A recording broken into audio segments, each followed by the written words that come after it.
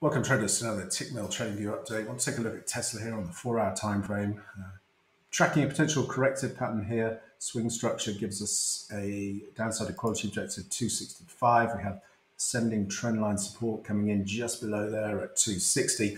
So watching very closely today, once the market opens up, if we test this area, get a reversal back through the 271 area, I'd be looking to play this from the long side, looking for a three-wave corrective move initially to test into the high volume node 298 and 300. Obviously becomes the round figure magnet, and then we have range resistance above there at 313.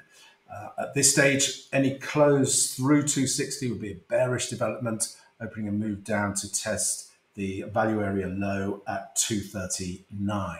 As always, traders, plan the trade, trade the plan, and most importantly, manage your risk. Until next time, thanks very much.